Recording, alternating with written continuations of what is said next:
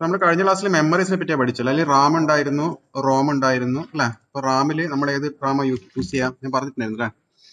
Dynamic മെമ്മറിയാണ് കമ്പ്യൂട്ടറിൽ memory ആയിട്ട് എന്ത് ചെയ്യുന്നത് യൂസ് ചെയ്യുന്നത്. അപ്പൊ ഡൈനാമിക് മെമ്മറി കൂടാതെ വേറൊരു മെമ്മറിയും കൂടി ഉണ്ടായിരുന്നു. അതിന്റെ പേരാണ് എന്ത്? Static memory. അപ്പൊ സ്റ്റാറ്റിക് മെമ്മറിയുടെ ഗുണം എന്താ? വളരെ ഫാസ്റ്റ് ആണ്. പക്ഷെ അതിന്റെ കുഴപ്പം എന്താ? സൈസ് വളരെ കൂടുതലാണ് അല്ലെ. പിന്നെയോ പവർ കൺസംഷൻ കൂടുതലായിരിക്കും. അപ്പൊ അതുകൊണ്ട് നമ്മൾ കമ്പ്യൂട്ടറിന്റെ മെയിൻ മെമ്മറി ആയിട്ട് എന്ത് യൂസ് ചെയ്യില്ല? ക്യാഷ് മെമ്മറി യൂസ് ചെയ്യും. Dynamic memory static memory use ചെയ്യില്ല. എന്താ യൂസ് ചെയ്യുള്ളൂ? ഡൈനാമിക് മെമ്മറി മാത്രമേ എന്ത് ചെയ്യുള്ളൂ? യൂസ് ചെയ്യുള്ളൂ. ഇനി നമുക്ക് അടുത്ത പഠിക്കാനുള്ള മെമ്മറി എന്ന് പറഞ്ഞാൽ ക്യാഷ് മെമ്മറി എന്ന് പറഞ്ഞ ഒരു സംഭവമാണ്. ഇപ്പൊ ക്യാഷ് മെമ്മറി എന്ന് പറഞ്ഞാൽ നിങ്ങൾ മൊബൈൽ ഫോണെല്ലാം വാങ്ങിക്കുമ്പോൾ ഏത് പ്രോസസ്സർ അതിനകത്ത് ഉണ്ടാവുക? സ്നാപ് ഡ്രാഗൺ മിക്കവാറും ഉണ്ടാവും. അപ്പൊ അതിൽ അതിന്റെ സ്പെസിഫിക്കേഷൻ നിങ്ങൾ എടുത്തു നോക്കുമ്പോൾ അതിൽ എന്ത് കാണിച്ചിട്ടുണ്ടാവും? ഇത്ര ക്യാഷ് മെമ്മറി ഉണ്ട് എന്ന് കാണിച്ചിട്ടുണ്ടാവും. അല്ലെങ്കിൽ നിങ്ങളൊരു കമ്പ്യൂട്ടർ i3യോ അല്ലെങ്കിൽ i5ന്റെയോ അല്ലെങ്കിൽ i9ന്റെ ഒരു പ്രോസസ്സർ, ഇന്റലിന്റെ ഒരു പ്രോസസ്സർ വാങ്ങിക്കുമ്പോൾ അതിന്റെ അകത്ത് ക്യാഷ് മെമ്മറി അവർ സ്പെസിഫൈ ചെയ്തിട്ടില്ല. 13 MB ആണ് ക്യാഷ് മെമ്മറി എന്ന് പറഞ്ഞിട്ട് സ്പെസിഫൈ ചെയ്തിട്ടില്ല. ഈ ക്യാഷ് മെമ്മറി എന്ന് പറയുന്നത് ഏറ്റവും ഫാസ്റ്റ് ആയിട്ടുള്ള മെമ്മറിയാണ്. ഏറ്റവും ഫാസ്റ്റ് ആയിട്ടുള്ള മെമ്മറി ലോകത്തില് സ്റ്റാറ്റിക് മെമ്മറിയാണ്. പക്ഷെ നമ്മൾ കമ്പ്യൂട്ടറിന്റെ മെയിൻ മെമ്മറി ആയിട്ട് എന്ത് യൂസ് ചെയ്യില്ല? സ്റ്റാറ്റിക് മെമ്മറി യൂസ് ചെയ്യില്ല. കാരണം എന്താ? അതിന് അല്ലെ കോസ്റ്റും കൂടുതലാണ്, വല്ലാതെ എന്ത് ചെയ്ത് ചൂടാവുകയും ചെയ്യും അല്ലെ. അപ്പൊ അതുകൊണ്ട് അത് നമ്മൾ എന്ത് ചെയ്യില്ല? മെയിൻ മെമ്മറി ആയിട്ട് യൂസ് ചെയ്യില്ല. ഏറ്റവും സ്പീഡുള്ള മെമ്മറിയാണ് എന്ത്? ഈ സ്റ്റാറ്റിക് മെമ്മറി. പക്ഷെ എന്നാലും നമുക്ക് അല്ലെ കമ്പ്യൂട്ടറിന്റെ മെയിൻ മെമ്മറി എന്ന് പറയുമ്പോൾ 1 GB ഒക്കെ വേണം. 1 GB ഒന്നും ഈ സ്റ്റാറ്റിക് റാം നമുക്ക് എന്ത് ചെയ്യാൻ പറ്റില്ല? ഫാബ്രിക്കേറ്റ് ചെയ്തിട്ട് എടുക്കാൻ പറ്റില്ല. അതുകൊണ്ട് നമ്മൾ എന്ത് യൂസ് ചെയ്യില്ല? സ്റ്റാറ്റിക് മെമ്മറി യൂസ് ചെയ്യില്ല. എന്ത് യൂസ് ചെയ്യുള്ളൂ? ഡൈനാമിക് മെമ്മറി മാത്രമേ എന്ത് ചെയ്യുള്ളൂ? യൂസ് ചെയ്യുള്ളൂ. ഈ ക്യാഷ് മെമ്മറി എന്ന് പറയുന്നത് സ്റ്റാറ്റിക് മെമ്മറിയാണ്. അത് എവിടെയാണ് ഉണ്ടാവുക? പ്രോസറിനകത്ത് വെക്കുന്ന മെമ്മറിയാണ് എന്ത്? Static memory. അപ്പൊ അതിന്റെ ഡയഗ്രാം ഞാൻ കാണിച്ചു തരാം. സ്ലൈഡ് വന്നാ?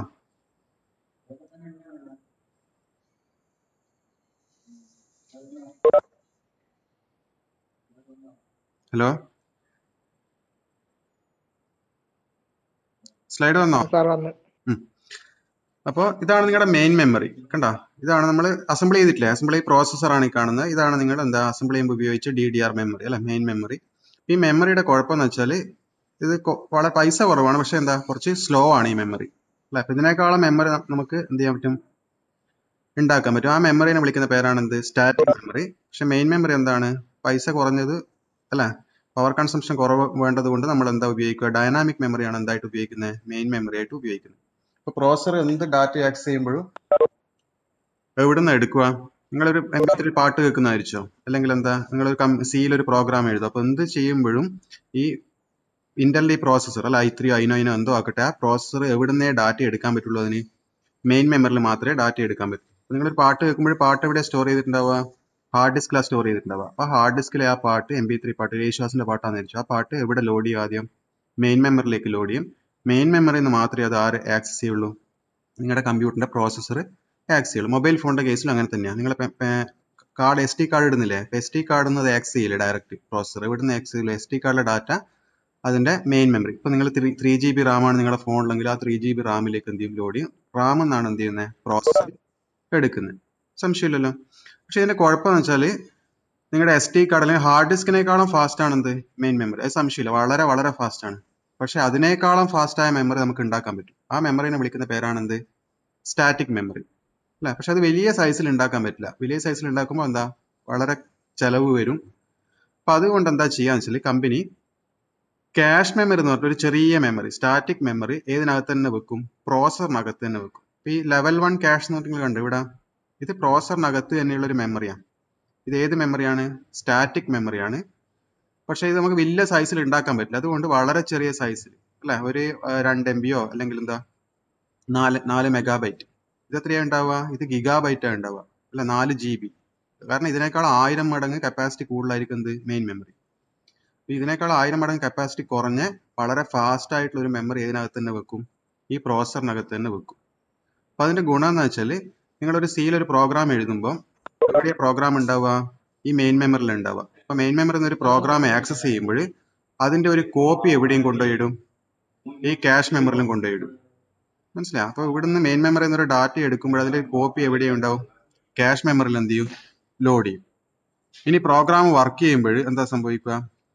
നിങ്ങൾ ഒരു സിയിൽ ഒരു പ്രോഗ്രാം ലൂപ്പ് ആണെന്ന് വിചാരിച്ചോ, ലൂപ്പിലെ പ്രോഗ്രാം. അപ്പൊ ഡാറ്റ വീണ്ടും വീണ്ടും ഒരേ ഡാറ്റ എടുത്തുകൊണ്ടിരിക്കണ്ടേ? അപ്പൊ രണ്ടാമത്തെ പ്രാവശ്യം ഒരു ഡാറ്റ ആവശ്യം വരുമ്പോൾ എവിടെ പോകേണ്ട ആവശ്യം ഉണ്ടാവില്ല? മെയിൻ മെമ്മറിയിൽ പോകേണ്ട ആവശ്യം ഉണ്ടാവില്ല. കാരണം അതിൻ്റെ ഒരു കോപ്പി എവിടെയുണ്ട്, നിങ്ങളുടെ പ്രോഗ്രാമിൻ്റെ കോപ്പി എവിടെയുണ്ട്, ഈ ക്യാഷിലുണ്ട്. അപ്പം മൈക്രോ പ്രോസസർ എപ്പോഴും ആദ്യം എന്താ ചെക്ക് ചെയ്യുക, ക്യാഷ് മെമ്മറിയിൽ നിങ്ങൾക്ക് ആവശ്യമുള്ള ഡാറ്റ ഉണ്ടോ എന്ന് നോക്കും. ഉണ്ടെങ്കിൽ എവിടെ നിന്ന് എടുക്കും, അത് ക്യാഷ് മെമ്മറിയിൽ നിന്ന് എടുക്കും. ഇല്ലെങ്കിൽ മാത്രമേ എവിടെ പോവുള്ളൂ, മെയിൻ മെമ്മറിയിലേക്ക് പോവുള്ളൂ. നിങ്ങൾ വീട്ടിലല്ല അല്ലേ, നമ്മൾ പാചകം ചെയ്യുമ്പോൾ എന്താ ചെയ്യുക, നിങ്ങൾക്ക് മുളക് പൊടി വേണം അല്ലേ, അപ്പോൾ എന്താ ചെയ്യുക, നിങ്ങൾ അടുക്കളയിൽ അല്ലേ കയ്യെത്തുന്ന ദൂരത്തുനിന്നുണ്ടാവും ഒരു പെട്ടിയിൽ മുളക് പൊടി എടുത്തിട്ട് വെക്കും അല്ലേ, അവിടെ നിന്ന് എടുക്കും. അത് തീർന്നിട്ട് അതില്ലെങ്കിൽ എന്ത് മാത്രമേ നിങ്ങൾ എവിടെ പോവുള്ളൂ, കടയിൽ പോയിട്ട് വാങ്ങിക്കുള്ളൂ. കാരണം കടയിൽ പോയിട്ട് എടുത്തുകൊണ്ടിരേണ്ട സമയം എന്താ, വളരെ കൂടുതലുള്ളതുകൊണ്ട് നിങ്ങൾ അത്യാവശ്യമുള്ള സാധനമെല്ലാം എന്ത് ചെയ്യും, നിങ്ങളുടെ വീടിൻ്റെ അടുക്കളയിൽ തന്നെ എന്ത് ചെയ്യും, സ്റ്റോക്ക് ചെയ്യും അല്ലേ. എന്നിട്ട് ആദ്യം എവിടെയാണ് നോക്കുക, മുളക് പൊടി വേണമെങ്കിൽ അടുക്കളയിൽ അല്ലേ, നമ്മൾ എന്ത് ചെയ്യും, പാത്രത്തിൽ നോക്കും മുളക് പൊടി ഉണ്ടോ നോക്കും. ഉണ്ടെങ്കിൽ അവിടെ നിന്ന് എടുക്കും, ഇല്ലെങ്കിൽ മാത്രമേ ഇവിടെ പോയിട്ട് എടുക്കുള്ളൂ, കടയിൽ പോയിട്ട് എടുക്കുള്ളൂ. ഇനി കടയിൽ പോകുമ്പോഴോ, നിങ്ങൾ വാങ്ങിച്ചതിൻ്റെ കുറച്ച് ഭാഗം ഇവിടെ കൊണ്ടുപോയിടും, അടുക്കളയിൽ അടുത്ത് തന്നെ നമ്മൾ എന്ത് ചെയ്യും, സൂക്ഷിക്കും. അപ്പോൾ എന്ന് പറഞ്ഞ പോലെ തന്നെ അതെന്തിനാ അങ്ങനെ ചെയ്യുന്നത്, നമ്മൾ സമയം ലാഭിക്കാൻ വേണ്ടിയിട്ടാണ് അങ്ങനെ ചെയ്യുന്നത്. അപ്പോൾ എന്ന് പറഞ്ഞ പോലെ നിങ്ങളെ കമ്പ്യൂട്ടറിൽ ഏറ്റവും റീസെൻ്റ് ആയിട്ട് ഉപയോഗിച്ച അല്ലെങ്കിൽ ഏറ്റവും ഫ്രീക്വൻ്റ് ആയിട്ട് ഉപയോഗിച്ചുകൊണ്ടിരിക്കുന്ന ഡാറ്റ, മെയിൻ മെമ്മറിയിലെ ഡാറ്റയുടെ അത് എപ്പോഴും പ്രോസസ്സർ എടുക്കുന്നോ ആ സമയത്ത് അതിൻ്റെ ഒരു കോപ്പി എവിടെ കൊണ്ടുപോയിടും, ക്യാഷ് മെമ്മറിയിൽ കൊണ്ടുപോയിടും അല്ല. അപ്പം നെക്സ്റ്റ് ടൈം പ്രോസസ്സറിന് എന്തെങ്കിലും ഡാറ്റ വേണമെങ്കിൽ അത് എവിടെ പോയി നോക്കും, ക്യാഷ് മെമ്മറിയിൽ പോയി നോക്കും. അവിടെ ഇല്ലെങ്കിൽ എന്താ സംഭവിക്കുക, മെയിൻ മെമ്മറി പോയിട്ട് എടുക്കും. എടുക്കുന്ന സമയത്ത് അതിൻ്റെ ഒരു കോപ്പി എവിടെ ഇടും, ക്യാഷ് മെമ്മറിയിൽ ഇടും.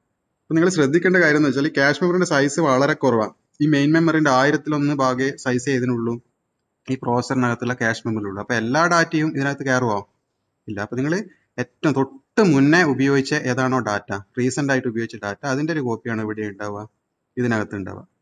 മനസ്സിലായി. നിങ്ങൾ പിന്നെ പുതിയൊരു ഡാറ്റ, ഫ്രഷ് ആയിട്ടുള്ള ഡാറ്റ ഇവിടെ എടുക്കുന്നുണ്ടെങ്കിൽ എന്താ ചെയ്യുക, ഇവൻ എന്ത് ചെയ്യും, ആ ഡാറ്റ ഇവിടെ കോപ്പി ചെയ്തിരും, ഇവിടെയുള്ള പഴയ ഡാറ്റ എന്ത് ചെയ്യും, അപ്പോൾ ആ സ്പോട്ടിൽ തന്നെ എന്ത് ചെയ്യും, ഇറേസ് ചെയ്യും.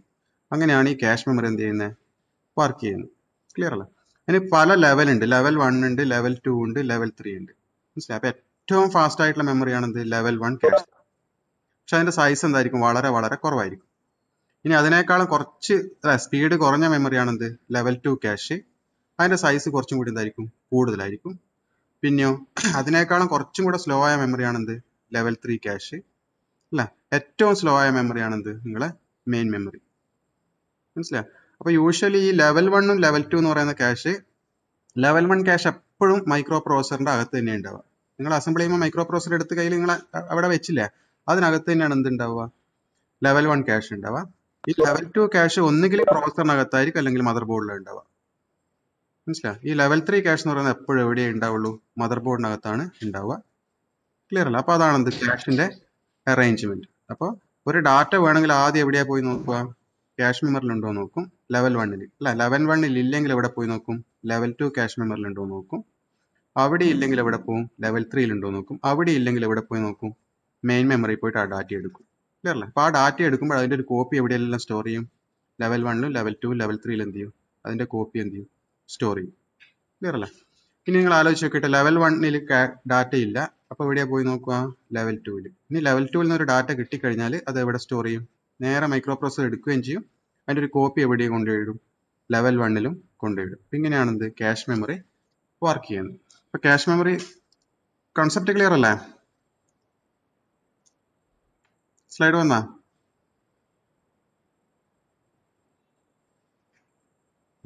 ഇപ്പൊ ക്യാഷ് മെമ്മറി എന്താ, ഏറ്റവും ഫാസ്റ്റ് ആയിട്ടുള്ള മെമ്മറിയാണ് അല്ലെ, മെയിൻ മെമ്മറിനേക്കാളും ഫാസ്റ്റ് ആയിട്ടുള്ള മെമ്മറിയാണ്. പക്ഷെ അത് വലിയ സൈസിൽ നമുക്ക് ഉണ്ടാക്കാൻ പറ്റാത്തത് കൊണ്ട് ചെറിയ സൈസിൽ ഉണ്ടാക്കിയിട്ട് നമ്മൾ എവിടെ കൊണ്ടുപോയിടും, അത് പ്രോസസറിനകത്ത് തന്നെ വെക്കും. ഇനി നമ്മൾ ഏറ്റവും കൂടുതൽ ഉപയോഗിച്ച ഡാറ്റ അല്ലെങ്കിൽ പ്രോഗ്രാം എന്താണോ ആ പ്രോഗ്രാം അല്ലെ, അല്ലെങ്കിൽ റീസെന്റ് ആയിട്ട് തൊട്ട് മുന്നേ ഉപയോഗിച്ച് വർക്ക് ചെയ്ത ഏതെങ്കിലും പ്രോഗ്രാമോ ഡാറ്റയോ ഉണ്ടെങ്കിൽ അതിന്റെ ഒരു കോപ്പി എവിടെ ഉണ്ടാവും, ക്യാഷ് മെമ്മറിയിൽ ഉണ്ടാവും. അപ്പോൾ പ്രോസസർ എന്ത് ഡാറ്റ വേണമെങ്കിലും ആദ്യം എവിടെയാ പോയി ചെക്ക് ചെയ്യുക, ക്യാഷ് മെമ്മറിയിൽ ഉണ്ടോ നോക്കും, അവിടെ നിന്ന് എടുക്കും. അതില്ല എങ്കിൽ എവിടെ പോവാൻ, അടുത്ത ലെവൽ ക്യാഷിലേക്ക് പോകും. അവിടെ ഉണ്ടെങ്കിൽ അവിടെ നിന്ന് എടുക്കും. അതിന്റെ ഒരു കോപ്പി എവിടെ ഇടും, ക്യാഷ് മെമ്മറിയിൽ സ്റ്റോർ ചെയ്യും. ഇങ്ങനെയാണ് എന്ത് ചെയ്യുന്നത്, കമ്പ്യൂട്ടർ വർക്ക് ചെയ്യുന്നത്. അപ്പോൾ ക്യാഷ് മെമ്മറി ഉപയോഗിച്ചുള്ള ഗുണം എന്താ, കമ്പ്യൂട്ടറിന്റെ പെർഫോമൻസ് എന്ത് ചെയ്യാൻ പറ്റും, സ്പീഡ് കൂട്ടാൻ പറ്റും. എങ്ങനെയാണ് സ്പീഡ് കൂട്ടാൻ പറ്റുന്നത്, നിങ്ങൾ അടുക്കളയിൽ എക്സാമ്പിൾ തന്നെ എടുത്തു. ഓരോ പ്രാവശ്യം പീടികയിൽ പോയിട്ട് എന്ത് വാങ്ങിച്ചു കൊണ്ടിരണ്ട, മുളക് പൊടി വാങ്ങിച്ചു കൊണ്ടിരേണ്ട ആവശ്യമില്ല. നമുക്ക് അടുക്കളയിൽ തന്നെ എന്ത് ചെയ്യും, കുറച്ച് സൂക്ഷിച്ചു കഴിഞ്ഞാൽ പെട്ടെന്ന് അവിടെ നിന്ന് എടുത്തൂടെ എന്ന് പറഞ്ഞ പോലെ നമുക്ക് മെയിൻ മെമ്മറി ആക്സസ് എന്ത് ചെയ്യാൻ പറ്റും, സ്ലോ ആയിട്ടുള്ള മെയിൻ മെമ്മറിയുടെ ആക്സസ് ഈ ക്യാഷ് മെമ്മറി വെക്കുകയാണെങ്കിൽ നമുക്ക് എന്ത് ചെയ്യാൻ പറ്റും, കുറക്കാൻ പറ്റും അല്ലേ. അപ്പൊ മെയിൻ മെമ്മറിയുടെ ആക്സസ് കുറക്കുകയെന്ന് വെച്ചാൽ എന്താ, പെർഫോമൻസ് എന്ത് ചെയ്യും, കമ്പ്യൂട്ടറിന്റെ പെർഫോമൻസ് കൂടും. അപ്പൊ നിങ്ങൾ പ്രോസസർ വാങ്ങിക്കുമ്പോൾ നോക്കണം, ഏറ്റവും ക്യാഷ് കൂടിയ പ്രോസസർ ആണെങ്കിൽ എന്തായിരിക്കും, പെർഫോമൻസ് എന്തായിരിക്കും, ഒരുപാട് കൂടുതലായിരിക്കും. ക്ലിയർ. നമുക്ക് സ്ലൈഡ് നോക്കാം.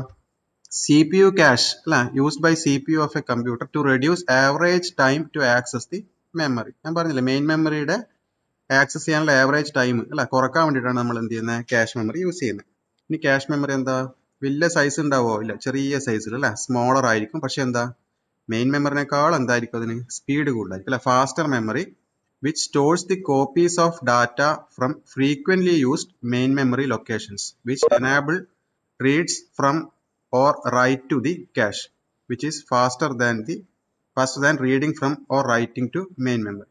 അപ്പോൾ ഇതിനെന്താ ചെയ്യാം അല്ലെ, ഫാസ്റ്റ് ആയിട്ടുള്ള ചെറിയ സൈസുള്ള എന്താ ഒരു മെമ്മറിയാണ്. അതെന്താ സ്റ്റോർ ചെയ്യുന്നത്? മോസ്റ്റ് ഫ്രീക്വന്റ് ആയിട്ട് യൂസ് ചെയ്ത് അല്ലെ മെമ്മറിയിലെ ഡാറ്റയുടെ ഒരു കോപ്പി എന്ത് ചെയ്യും അവിടെ സ്റ്റോർ ചെയ്യും. അപ്പൊ അങ്ങനെയാണെങ്കിൽ എന്താ നമുക്ക് എവിടെ നിന്ന് എടുത്താൽ മതി? ക്യാഷ് മെമ്മറി എടുത്താൽ മതി. മെയിൻ മെമ്മറി ആക്സസ് നമുക്ക് എന്ത് ചെയ്യാൻ പറ്റും? കുറക്കാൻ പറ്റും. ഇനി എപ്പോഴും കമ്പ്യൂട്ടർ ഉണ്ടാക്കുമ്പോൾ മൾട്ടി ലെവൽ ക്യാഷിലാണ് ഡിസൈൻ ചെയ്തിട്ടുണ്ടാവുക. അതായത് L1 ഉണ്ട്, L2 ഉണ്ട്, L3 ഉണ്ട്. L1 ആണ് ഏറ്റവും ഫാസ്റ്റ് ആയിട്ടുള്ള.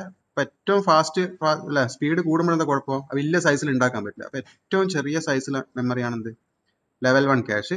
അത് എവിടെ തന്നെ ഉണ്ടാവുക? പ്രോസറിനകത്ത് തന്നെ ഉണ്ടാവുക അല്ലെ. അപ്പൊ ലെവൽ 1 ക്യാഷിൽ ഡാറ്റ ഉണ്ടെങ്കിൽ അവിടെ നിന്ന് എടുക്കും. ഇല്ലെങ്കിൽ എവിടെ പോയി നോക്കും? ലെവൽ 2 ഉണ്ടോ നോക്കും. അത് ഇല്ലെങ്കിൽ എന്ത് ചെയ്യും? ലെവൽ 3 പോയിട്ട് നോക്കും. ഈ ലെവൽ 2 എന്ന് പറഞ്ഞ ക്യാഷ് ഒന്നുകിൽ പ്രോസറിനകത്തായിരിക്കും, അല്ലെങ്കിലോ മദർ ബോർഡിൽ ചിപ്പായിട്ട് തന്നെ ഉണ്ടാവും.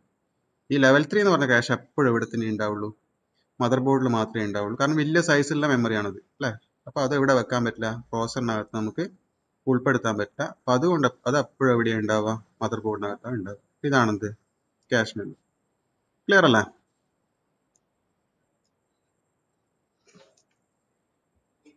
സ്ലൈഡ് വന്നാ?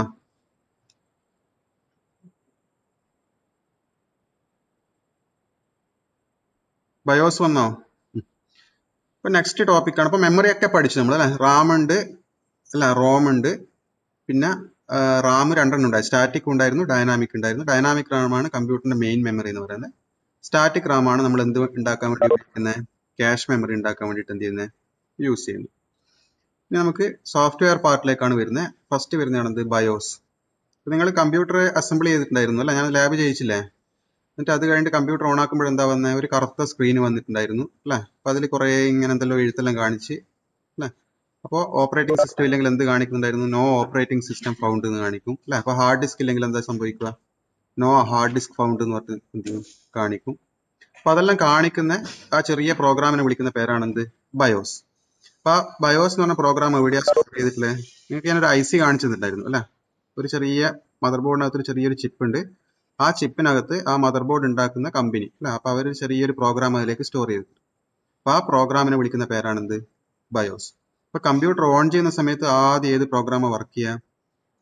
ആ ചിപ്പിനകത്തുള്ള ബയോസ് പ്രോഗ്രാമാണ് എന്ത് ചെയ്യുന്നത്? വർക്ക് ചെയ്യുന്നത്. ക്ലിയർ അല്ല? ഇനി നിങ്ങൾക്ക് വേണമെങ്കിൽ ആ ബയോസിനകത്തേക്ക് അല്ലെ, അതിൽ യൂസർ ഇന്റർഫേസ് ഉണ്ട്, ആ ബയോസിനകത്തേക്ക് നിങ്ങൾക്ക് കയറാം. അതിന് നിങ്ങൾ എന്തായാലും പ്രസ് ചെയ്ത് ഓർമ്മയില്ലേ? ഡെൽ എന്ന് പറഞ്ഞ സ്വിച്ച് ഇങ്ങനെ ബൂട്ട് ചെയ്യുന്ന സമയത്ത് പ്രസ് ചെയ്യുമ്പോൾ നിങ്ങൾക്ക് ഒരു വിൻഡോ വന്നിട്ടുണ്ടായിരുന്നു, കോൺഫിഗറേഷൻ വിൻഡോ വന്നിട്ടുണ്ടായിരുന്നു. അതാണ് ബയോസ് സെറ്റപ്പ് അല്ലെങ്കിൽ എന്താ CMOS സെറ്റപ്പ് എന്ന് പറയുന്നത്. ക്ലിയർ അല്ലേ? അപ്പൊ നിങ്ങൾ ഇതെല്ലാം കണ്ടതാണ്, ലാബ് ചെയ്തതാണ് അല്ലെ. അപ്പൊ ബയോസ് എന്താ? Is A kind of programme required to enable the CPU to talk to other devices. അപ്പൊ അതിൽ മദർ ബോർഡിൽ ഒരുപാട് ഡിവൈസ് നിങ്ങൾ കണ്ടിട്ടുണ്ടായിരുന്നു. ഞാൻ സൗണ്ട് കാർഡ് കാണിച്ചു തന്നിട്ടുണ്ടായിരുന്നു ഓൺ ബോർഡ് അല്ലെ. നോർത്ത് ബ്രിഡ്ജ് ഉണ്ട്, സൗത്ത് ബ്രിഡ്ജ് ഉണ്ട്, അങ്ങനെ ഒരുപാട് IC അല്ലെ. പിന്നെ LAN ഉണ്ടായിരുന്നു ഓൺ ബോർഡ്. അപ്പൊ ഇതെല്ലാം ആയിട്ട് കമ്മ്യൂണിക്കേറ്റ് ചെയ്യണമെങ്കിൽ ഒരു പ്രോഗ്രാമിന്റെ ആവശ്യമുണ്ട് അല്ല. ഇതെങ്ങനെയാ വർക്ക് ചെയ്യുന്നത് ആർക്കറിയില്ല. നിങ്ങളെ വിൻഡോസിനും അറിയില്ല, പ്രോസറിനൊന്നും അറിയില്ല. അപ്പൊ അതുമായിട്ട് ഒരു ഇന്റർഫേസ് ചെയ്യുന്ന ഒരു ചെറിയൊരു സോഫ്റ്റ്വെയർ ആണ് എന്ത്? ബയോസ്. അപ്പൊ വിൻഡോസ് എന്തെങ്കിലും കാര്യം ചെയ്യണമെങ്കിൽ ആരോട് പറയും? ഡ്രൈവർ സോഫ്റ്റ്വെയറിനോട് പറയും. ഡ്രൈവർ സോഫ്റ്റ്വെയർ ആരോട് പറയും? ബയോസിനോട് പറഞ്ഞിട്ട് ബയോസ് ആണ് എന്ത് ചെയ്യുന്നത്? ഇവരെ കൊണ്ടല്ലേ ഈ പണി എടുപ്പിക്കുന്നത് അല്ലെ. ഇതുമായിട്ടുള്ള ഇന്റർഫേസ് ചെയ്യാൻ വേണ്ടിയിട്ടുള്ള മദർ ബോർഡ് കമ്പനി തന്നെ തരുന്ന ഒരു ചെറിയ പ്രോഗ്രാം ആണ് എന്ത്? അതിനകത്ത് തന്നെ സ്റ്റോർ ചെയ്തിട്ടുള്ള ഒരു ഫേംവെയർ ആയിട്ട് സ്റ്റോർ ചെയ്തിട്ടുള്ള പ്രോഗ്രാം ആണ് എന്ത്? BIOS. A ROM chip stores these programs. ഞാൻ കാണിച്ചിട്ടില്ല ROM chip അല്ല. These programs are collectively known as Basic Input Output System Service അല്ല. ഇതാണ് അതിന്റെ full form, basic input output system. അപ്പൊ ആ പ്രോഗ്രാം ഒരു ചിപ്പിനകത്ത് തന്നെ മദർ ബോർഡിൽ തന്നെ അവിടെ ഫിക്സ് ചെയ്ത് വെച്ചിട്ടുണ്ട്. അതാണ് എന്ത്? BIOS. BIOS software is built in to PC and is first code run by the PC when it is powered. ശരിയല്ല? നിങ്ങൾ ഓൺ ചെയ്യുമ്പോൾ തന്നെ എന്താ വിൻഡോസ് വരുന്നുണ്ടാ? ആദ്യം ഒരു കറുത്ത സ്ക്രീന് വന്നിട്ട് ആ എന്താ കുറെ എഴുതി കാണിക്കുന്നുണ്ട് അല്ല. ഇന്ന സാധനങ്ങളാണ് ഈ മദർ ബോർഡിൽ ഉള്ളതെന്നൊക്കെ കാണിക്കും. എന്തെങ്കിലും എറർ ഉണ്ടെങ്കിൽ അവിടെ എറർ എല്ലാം കാണിക്കുന്നുണ്ട്. ഇന്ന സാധനം വർക്ക് ചെയ്യുന്നില്ല എന്തെങ്കിലും മെസ്സേജ്. അപ്പൊ കമ്പ്യൂട്ടർ ഓൺ ചെയ്യുന്ന സമയത്ത് ആദ്യം ആരാ വർക്ക് ചെയ്യുക? ബയോസ് ആണ് വർക്ക് ചെയ്യുക. ഇനി ബയോസിന്റെ ഒന്നാമത്തെ ജോലി എന്താ? അതിനകത്ത് കുറെ IC ഉണ്ട്, റാം ഉണ്ട്, പ്രോസസർ ഉണ്ട് അല്ലെ. ഈ സാധനങ്ങളെല്ലാം വർക്ക് ചെയ്യുന്നുണ്ടെന്ന് നമ്മൾ ഉറപ്പുവരുത്തണം. അപ്പൊ കമ്പ്യൂട്ടർ ഓൺ ചെയ്യുന്ന സമയത്ത് പ്രോസസർ ആദ്യം എന്ത് ചെയ്യും? ഈ ബയോസ് പ്രോഗ്രാം റൺ ചെയ്യും. ഈ ബയോസ് പ്രോഗ്രാം എന്ന് പറഞ്ഞാൽ ഒരുപാട് പ്രോഗ്രാംസിന്റെ ഒരു കൂട്ടാ. അതിൽ പലതരം സോഫ്റ്റ്വെയറുകളുണ്ട്. അതിൽ ആദ്യം കമ്പ്യൂട്ടർ ഓൺ ചെയ്യുമ്പോൾ ആദ്യം വർക്ക് ചെയ്യുന്ന സോഫ്റ്റ്വെയർ പാർട്ട് എന്ന് പറയുന്നത് എന്തായിരിക്കും? പോസ്റ്റ് എന്ന് പറഞ്ഞ പവർ ഓൺ സെൽഫ് ടെസ്റ്റ് എന്ന് പറഞ്ഞ പ്രോഗ്രാമാണ്. ബയോസ് എന്ന് പറഞ്ഞാൽ ഒരുപാട് പ്രോഗ്രാമിന്റെ കൂട്ടാണ് അല്ലെ. പല ഫംഗ്ഷൻ ചെയ്യാൻ വേണ്ടിയിട്ടുള്ള സോഫ്റ്റ്വെയറിന്റെ ഒരു ബണ്ടിലാണ് എന്ത്? ബയോസ്. അപ്പൊ അതില് ആദ്യം വർക്ക് ചെയ്യുന്ന പ്രോഗ്രാമിന്റെ പേരാണ് എന്ത്? Power on self test. അപ്പൊ ആ പേര് തന്നെ ഉണ്ട്. എന്താ പവർ ഓൺ എന്ന് പറഞ്ഞാൽ എന്താ? നിങ്ങൾ ഓൺ ചെയ്യുന്ന സമയത്ത് അല്ലെ. സെൽഫ് ടെസ്റ്റ് എന്താ? സ്വയം ടെസ്റ്റ് ചെയ്യുക. അപ്പൊ എന്താ സ്വയം ടെസ്റ്റ് ചെയ്യേണ്ടത്? ആ മദർ ബോർഡിൽ ഒരുപാട് ആൾക്കാരുണ്ട് അല്ലെ. സൗണ്ട് കാർഡ് ഉണ്ട്, ഹാർഡ് ഡിസ്ക് കണക്ട് ചെയ്യുന്നുണ്ട്, CD ഡ്രൈവ് കണക്ട് ചെയ്യുന്നുണ്ട്, മെമ്മറി കണക്ട് ചെയ്യുന്നുണ്ട്. ഈ സാധനങ്ങളെല്ലാം പ്രോപ്പറായിട്ട് വർക്ക് ചെയ്യുന്നുണ്ടെങ്കിൽ മാത്രമേ നിങ്ങളുടെ കമ്പ്യൂട്ടർ എന്ത് ചെയ്യാൻ പാടുള്ളൂ? ഓൺ ആവാൻ പാടുള്ളൂ. അപ്പൊ ബയോസ് ആദ്യം ഏത് പ്രോഗ്രാമിനെ വർക്ക് ചെയ്യിക്കുക? അതിനകത്തുള്ള പവർ ഓൺ സെൽഫ് ടെസ്റ്റ് എന്ന് പറഞ്ഞ പ്രോഗ്രാം, ആരോ എഴുതിയൊരു പ്രോഗ്രാമാണ് അല്ലെ. ആ പ്രോഗ്രാമാണ് എന്ത് ചെയ്യുക? വർക്ക് ചെയ്യുക. ഇനി ആ പ്രോഗ്രാമിന്റെ ജോലി എന്താ? നിങ്ങൾ കമ്പ്യൂട്ടറിൽ കണക്ട് ചെയ്ത എല്ലാ ഡിവൈസസും വർക്ക് ചെയ്യുന്നുണ്ടോ എന്ത് ചെയ്യും? ചെക്ക് ചെയ്യാനാണ് അതിന്റെ ജോലി. ഇപ്പൊ നിങ്ങൾ ഹാർഡ് ഡിസ്ക് കണക്ട് ചെയ്തിട്ടാന്ന് വിചാരിച്ചോ കമ്പ്യൂട്ടറിൽ. ഹാർഡ് ഡിസ്കിന്റെ വയർ ഊരിയിട്ടിട്ടുണ്ട് അല്ല, കണക്ട് ചെയ്യാൻ നിങ്ങൾ അസംബിൾ ചെയ്യുമ്പോൾ കണക്ട് ചെയ്യാൻ മറന്നുപോയി. അപ്പൊ എന്താ സ്ക്രീനിൽ മെസ്സേജ് വരിക? No hard disk found. കാരണം ആ മദർ ബോർഡിൽ ഹാർഡ് ഡിസ്ക് ഇല്ല എന്നൊരു മെസ്സേജ് ഡിസ്പ്ലേ ചെയ്യും. അപ്പൊ അത് ആരാ ഡിസ്പ്ലേ ചെയ്യുന്നുണ്ടാവുക? ഈ പവർ ഓൺ സെൽഫ് ടെസ്റ്റ് എന്ന് പറഞ്ഞ പ്രോഗ്രാമാണ് എന്ത് ചെയ്യുന്നത്? അവൻ പ്രോസസർ നോക്കും, റാം നോക്കും, അതെല്ലാം നോക്കിയിട്ട് അവൻ എന്ത് പിടികിട്ടി? അതെല്ലാം ഓക്കെയാണ്, ഹാർഡ് ഡിസ്ക് ഇതില്ല, വർക്ക് ചെയ്യുന്നില്ല, അല്ലെങ്കിൽ അതിൽ കാണാൻ പറ്റുന്നില്ല. അപ്പൊ അവൻ എന്ത് മെസ്സേജ് വരും? നോ ഹാർഡ് ഡിസ്ക് ഫൗണ്ട് എന്ന് പറഞ്ഞിട്ട് എന്ത് ചെയ്യും? മെസ്സേജ് വരും. ശരിയല്ലേ? ഇനി നിങ്ങൾ മെമ്മറി ഇടാൻ മറന്നുപോയി, കമ്പ്യൂട്ടറിൽ അസംബിൾ എല്ലാം ചെയ്തു, മെമ്മറി ഇടാൻ മറന്നു. അപ്പൊ എന്താ സംഭവിക്കുക? മെമ്മറി ഇട്ടാലേ കമ്പ്യൂട്ടർ വർക്ക് ചെയ്യും അല്ലെ. സ്ക്രീനിലൊന്നും കാണണമെങ്കിൽ എന്ത് വേണം? മെമ്മറി വേണം. അപ്പൊ ആ സമയത്ത് എന്താ സംഭവിക്കുക? അവിടെ ഒരു ലോങ് ബീപ്പ് സൗണ്ട് വരും. ബീപ് ബീപ് ബീപ് ബീപ് അല്ലെ. ഒരു ഒച്ച മാത്രമേ കേൾക്കാൻ പറ്റൂ. ആ ഒച്ച കേൾക്കാൻ കാരണം എന്താ? ഈ കമ്പ്യൂട്ടറിനകത്ത് എന്തില്ല? മെമ്മറി ഇല്ല. അപ്പൊ ആ പ്രോഗ്രാം അല്ലെ ലോഡ് ചെയ്ത് വർക്ക് ചെയ്യുമ്പോൾ എന്താ സംഭവിക്കുക? ആ പ്രോഗ്രാമിന് മനസ്സിലായി എന്താ അതിനകത്ത് മെമ്മറി ഇൻസ്റ്റാൾ ചെയ്തിട്ട.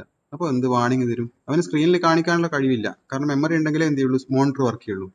കാരണം ഡിസ്പ്ലേ യൂണിറ്റിന് എന്ത് വേണം? മെമ്മറി വേണം അല്ലെ. നോർത്ത് ബ്രിഡ്ജിന്. അപ്പോൾ എന്ത് സൗണ്ട് പുറപ്പെടുവിക്കുക? അതിലൊരു ബസർ ഉണ്ടാവും.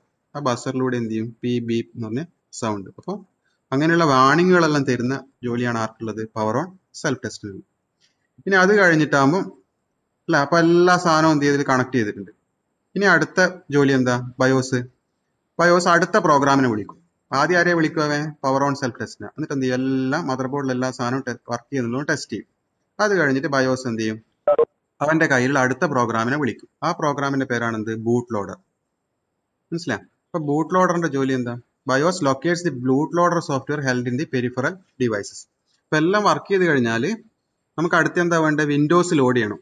അപ്പൊ വിൻഡോസ് ലോഡ് ചെയ്യാൻ വേണ്ടിയിട്ട് എന്താ സംഭവിക്കുക? ഹാർഡ് ഡിസ്കിൽ നമ്മൾ ഓപ്പറേറ്റിംഗ് സിസ്റ്റം ഇൻസ്റ്റാൾ ചെയ്യുന്ന സമയത്ത് ഹാർഡ് ഡിസ്കിൽ എന്ത് ചെയ്യും? ആദ്യം ഒരു ബൂട്ട് ലോഡർ എന്ന് പറഞ്ഞൊരു സോഫ്റ്റ്വെയർ ആണ് എന്ത് ചെയ്യുന്നത്? കോപ്പി ചെയ്തിടുന്നത്. അത് കഴിഞ്ഞിട്ടാണ് എന്ത് ലോഡ് ചെയ്യുക? വിൻഡോസ് പ്രോഗ്രാം അതിനകത്ത് ഉണ്ടാവുക. അപ്പോൾ ബയോസ് അടുത്ത നേരെ എവിടത്തേക്ക് കൺട്രോൾ പോവുക? ഹാർഡ് ഡിസ്കിലെ ബൂട്ട് ലോഡർ എന്ന് പറഞ്ഞ പ്രോഗ്രാമിനാണ് എന്ത് ചെയ്യുക? അവ വിളിക്കുക. അപ്പൊ ബൂട്ട് ലോഡറിന്റെ ജോലി എന്താ? ആ ഹാർഡ് ഡിസ്കിൽ എന്തെല്ലാം ഓപ്പറേറ്റിംഗ് സിസ്റ്റം ഉണ്ടോ എന്ന് ചെക്ക് ചെയ്തിട്ട് ആ വിവരം പറയുന്ന ജോലിയാണ് ആർക്കുള്ളത്? ബൂട്ട് ലോഡറിനുള്ളത്. അപ്പൊ നിങ്ങൾ ചില കമ്പ്യൂട്ടറിൽ വിൻഡോസും ഉണ്ടാവും, ലിനക്സും ഉണ്ടാവും. മനസ്സിലായോ? അപ്പൊ ബയോസ് ആരെയെ വിളിക്കുക? ബൂട്ട് ലോഡറിനെ വിളിക്കും. അപ്പൊ ബൂട്ട് ലോഡർ പറയും അതിൻ്റെ അകത്ത് എന്തുണ്ട്? വിൻഡോസും ഉണ്ട്, ലിനക്സും ഉണ്ട്. അപ്പൊ സ്ക്രീനിൽ എന്ത് കാണിക്കും? വിൻഡോസും ഉണ്ട്, ലിനക്സും ഉണ്ട്. നിങ്ങൾക്ക് ഏതാ വേണ്ടത് എന്ത് ചെയ്യും? ചോദിക്കും. അപ്പൊ നിങ്ങൾ അത് സെലക്ട് ചെയ്യുക, എൻ്റർ അടിക്കുക. അപ്പൊ ആ ഓപ്പറേറ്റിംഗ് സിസ്റ്റം എന്ത് ചെയ്യും? ലോഡ് ചെയ്യും. നിങ്ങൾ വിൻഡോസ് സെലക്ട് ചെയ്യുന്ന വിൻഡോസ് ലോഡ് ചെയ്യും, ലിനക്സ് ആണെങ്കിലോ ലിനക്സ് ലോഡ് ചെയ്യും. അപ്പം പവർ ഓൺ സെൽഫ് ടെസ്റ്റ് നടത്തി കഴിഞ്ഞിട്ട് ബയോസിന്റെ അടുത്ത ജോലി എന്താ? ഹാർഡ് ഡിസ്കിലുള്ള ബൂട്ട് ലോഡർ എന്ന് പറഞ്ഞ പ്രോഗ്രാമിനെ വിളിക്കലാണ് അവന്റെ ജോലി. ആ ബൂട്ട് ലോഡറിന്റെ ജോലി എന്താ? ആ ഹാർഡ് ഡിസ്കിനകത്ത് എന്തെല്ലാം ഓപ്പറേറ്റിംഗ് സിസ്റ്റം ആണോ ഉള്ളത് ആ ഓപ്പറേറ്റിംഗ് സിസ്റ്റത്തിന്റെ ഇൻഫർമേഷൻ കാണിച്ച് നിങ്ങൾക്ക് ഏത് ഓപ്പറേറ്റിംഗ് സിസ്റ്റം ആണോ വേണ്ടത് നിങ്ങൾ സെലക്ട് ചെയ്ത് കഴിഞ്ഞാൽ ആ ബൂട്ട് ലോഡർ എന്ത് ചെയ്യും? ആ ഓപ്പറേറ്റിംഗ് സിസ്റ്റത്തിനെ നിങ്ങളെ മെയിൻ മെമ്മറിയിലേക്ക് ലോഡ് ചെയ്തിട്ട് എന്ത് ചെയ്യും? വർക്ക് ചെയ്യും. അപ്പോൾ വിൻഡോസ് എന്ന് പറഞ്ഞിട്ട് ഇങ്ങനെ സ്ക്രീൻ കാണുന്നില്ല, ലോഡ് ചെയ്തിട്ട് നമ്മൾ വിൻഡോസ് 7 ഇൻസ്റ്റാൾ ചെയ്തത്. അപ്പോൾ വിൻഡോസ് 7 ഡെസ്ക്ടോപ്പ് വരും. അപ്പോൾ ആ ഡെസ്ക്ടോപ്പ് വരുന്നവരെയുള്ള ആ പ്രോസസ്സിനെ വിളിക്കുന്ന പേരാണെന്ത്? ബൂട്ടിങ്. അപ്പോൾ ഓപ്പറേറ്റിംഗ് സിസ്റ്റം ലോഡ് ചെയ്തിട്ട് ആ ഡെസ്ക്ടോപ്പ് വരുന്ന വരെയുള്ള ആ പ്രോസസ്സിനെ വിളിക്കുന്ന പേരാണെന്ത്? ബൂട്ടിങ്. നിങ്ങളുടെ മൊബൈൽ ഫോൺ നിങ്ങൾ സ്വിച്ച് ഓഫ് ചെയ്ത് ഓൺ ചെയ്യുമ്പോൾ ഇങ്ങനെ കാണുന്നില്ല, സാംസങ് എന്നെല്ലാം കാണിച്ച് അവസാനം എന്ത് ചെയ്യും? ആൻഡ്രോയിഡ് അല്ലെ കമ്പ്യൂട്ടറിന്റെ എന്ത് ചെയ്യും ആ മെയിൻ മെനുവിൽ അവിടെ വന്ന് നിൽക്കുന്നുണ്ട്. അപ്പൊ അത്രയും ആ സമയത്ത് ഒരുപാട് കാര്യങ്ങൾ നടക്കുന്നുണ്ട് അതിന്റെ ഉള്ളിൽ, നമുക്ക് അറിയുന്നില്ല എന്തെല്ലാം. അപ്പൊ ആ പ്രോസസ്സിനെ മൊത്തം വിളിക്കുന്ന പേരാണ് എന്ത്, ബൂട്ടിംഗ്. അപ്പൊ എന്തായിരിക്കും ആ സമയത്ത് നടക്കുന്നുണ്ടാവുക? നിങ്ങളെ SD കാർഡിലുള്ള അല്ലെങ്കിൽ അതിനകത്തുള്ള മെമ്മറിയിലുള്ള അല്ലെ ആൻഡ്രോയിഡ് സോഫ്റ്റ്വെയറോ അല്ലെങ്കിൽ കമ്പ്യൂട്ടറിന്റെ കേസിൽ ഹാർഡ് ഡിസ്കിലുള്ള വിൻഡോസിനെ അല്ലെ മെയിൻ മെമ്മറിയിലേക്ക് ലോഡ് ചെയ്ത് പ്രോസസ്സർ അത് ആക്സസ് ചെയ്ത് ആ ഡെസ്ക്ടോപ്പ് വരുന്ന വരെയുള്ള ആ പ്രോസസ്സിനെ വിളിക്കുന്ന പേരാണെന്ത്, ബൂട്ടിംഗ്. ക്ലിയർ അല്ലേ? ഇനി ബയോസ് എവിടെയാ സ്റ്റോർ ചെയ്തിട്ടുണ്ടാവുക? ബയോസ് ഞാനൊരു IC കാണിച്ചിട്ടില്ല, ചെറിയ IC. അതൊരു നോൺ വോളട്ടൈൽ എന്താ റോം ആണ്. ആ ചിപ്പിനകത്താണ് എന്ത് ചെയ്തിട്ടുണ്ടാവുക, ബയോസ് സ്റ്റോർ ചെയ്തിട്ടുണ്ടാവുക. ഇനി നിങ്ങൾക്ക് വേണമെങ്കിൽ ബൂട്ട് ചെയ്യുന്ന സമയത്ത് എന്ത് ചെയ്യാം, ഞാൻ കാണിച്ചു തന്നിട്ടില്ലേ അല്ലെ, ഡെൽ എന്ന് പറഞ്ഞ സ്വിച്ച് പ്രസ് ചെയ്ത് കഴിഞ്ഞാൽ നമുക്ക് എവിടത്തേക്ക് പോവാം, ഈ ബയോസിന്റെ യൂസർ ഇന്റർഫേസിലേക്ക് പോവാം അല്ലെ. അപ്പൊ യൂസർ ഇന്റർഫേസ് വഴി നിങ്ങൾക്ക് എന്ത് ചെയ്യാം, നിങ്ങൾക്ക് ഓർമ്മയില്ല നമ്മൾ അല്ലെ സമയം മാറ്റിയിട്ടുണ്ടായിരുന്നു അല്ലെ, അതിനകത്തുള്ള കുറെ IC north bridge south bridge അതെല്ലാം അതിന്റെ കോൺഫിഗറേഷൻ നമുക്ക് കാണിച്ചു തന്നിട്ടുണ്ടായിരുന്നു. നിങ്ങൾക്ക് വേണമെങ്കിൽ എന്ത് ചെയ്യാം, ചില ഡിവൈസിന് സൗണ്ട് കാർഡിനെയും USB ഡ്രൈവിനെല്ലാം നമുക്ക് എന്ത് ചെയ്യാൻ പറ്റും, USB പോർട്ടിന് വേണമെങ്കിൽ എന്ത് ചെയ്യാം, എനേബിൾ ചെയ്യുക, ഡിസേബിൾ ചെയ്യുക. നിങ്ങളെ ബൂട്ടിംഗ് പ്രയോറിറ്റി അല്ലെ, ഹാർഡ് ഡിസ്ക് മാറ്റിയിട്ട് വേണമെങ്കിൽ എന്ത് ചെയ്യുക, CD കൊടുക്കുക, CD മാറ്റി ഹാർഡ് ഡിസ്ക് ആക്കുക. അങ്ങനെ അല്ല യൂസർക്ക് വേണ്ടിയിട്ട് കുറെ കോൺഫിഗറേഷൻ സെറ്റിംഗ്സ് എന്ത് ചെയ്തിട്ടുണ്ട്, ബയോസ് തന്നിട്ടുണ്ട്. അപ്പൊ ആ കോൺഫിഗറേഷൻ സെറ്റിംഗ്സിലേക്ക് പോകാൻ നിങ്ങൾ എന്താ പ്രസ് ചെയ്യേണ്ടത്, ഒന്നുകിൽ ഡെല്ല് അല്ലെങ്കിൽ F2 എന്ന് പറഞ്ഞ സ്വിച്ച് എപ്പോൾ പ്രസ് ചെയ്യണം, ബൂട്ട് ചെയ്ത് വരുമ്പോൾ എന്ത് ചെയ്യണം, പ്രസ് ചെയ്യണം. അപ്പൊ ഇത്രയാണ് നമുക്ക് ബയോസിനെ പറ്റിയിട്ട് പഠിക്കാനുള്ളത്. കേൾക്കുന്നില്ലേ? Hello hello.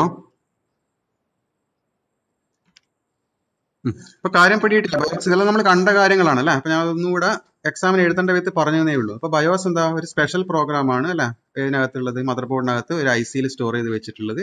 അതിനകത്ത് ഒരുപാട് പ്രോഗ്രാം ഉണ്ട്. അതിൽ ആദ്യം വിളിക്കുന്ന പ്രോഗ്രാം എന്താ, പവർ ഓൺ സെൽഫ് ടെസ്റ്റ്. അപ്പൊ അവൻ ആദ്യം ലോഡ് ചെയ്യുമ്പോൾ കമ്പ്യൂട്ടറിൽ എല്ലാ സാധനങ്ങളും വർക്ക് ചെയ്യുന്നുണ്ടോ എന്ന് ചെയ്യും, ചെക്ക് ചെയ്യും.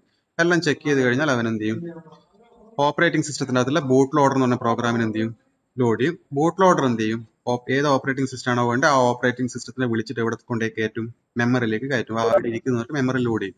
അപ്പൊ അതിനെ വിളിക്കുന്ന പേരാണ് എന്ത്, ബൂട്ടിംഗ്. അപ്പൊ മെമ്മറിയിൽ ലോഡ് ചെയ്ത് കഴിഞ്ഞ് എക്സിക്യൂട്ട് ചെയ്യുമ്പോഴാണ് നമുക്ക് എന്ത് കിട്ടുന്നത്, വിൻഡോസിന്റെ ഡെസ്ക്ടോപ്പ് കിട്ടുന്നത്. ക്ലിയർ അല്ലേ? ഇനി അത് കൂടാതെ ബയോസ് നമുക്ക് അല്ല ചെറിയ ചെറിയ സെറ്റിംഗ്സ് മാറ്റം വരുത്താൻ വേണ്ടിയിട്ട് ഒരു യൂസർ ഇന്റർഫേസ് തന്നിട്ടുണ്ട്.